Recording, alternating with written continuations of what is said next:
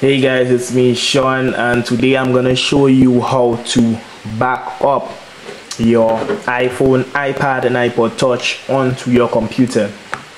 Backing up regularly is recommended in case that you accidentally wipe your phone if you forget the password and you need to restore, or any other situation.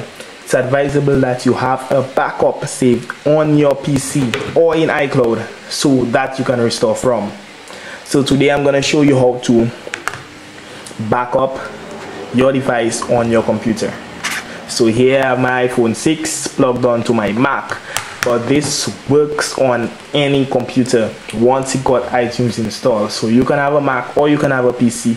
You can go ahead and install iTunes on there and then follow the instructions I'm about to show you. So once you connect your device, if iTunes do not automatically pop up, you go ahead and open iTunes up.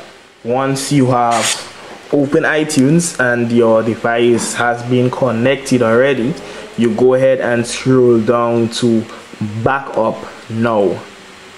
Here you will see backups, manually backup and restore, and here you see backup now. You click backup now and it will ask you whether or not you want to back up your apps as well.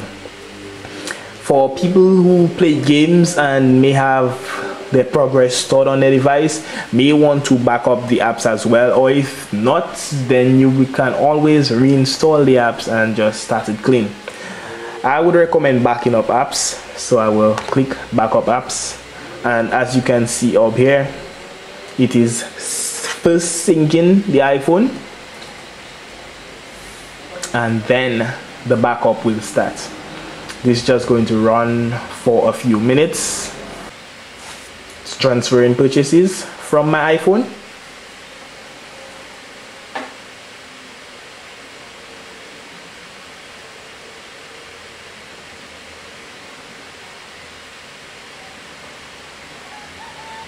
When it's transferring purchases, it simply means that any app that you downloaded directly from the device, it is transferring it from the device onto your saved backup. As you can see here, backup is completed. Latest backup today to this computer, and that's it.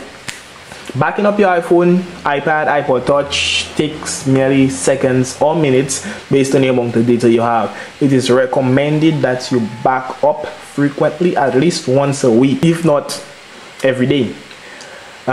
This can save you a lot of trouble if you have to wipe your device for some reason. Thank you very much for watching. Don't forget to like, share and subscribe. More videos coming soon. Thanks.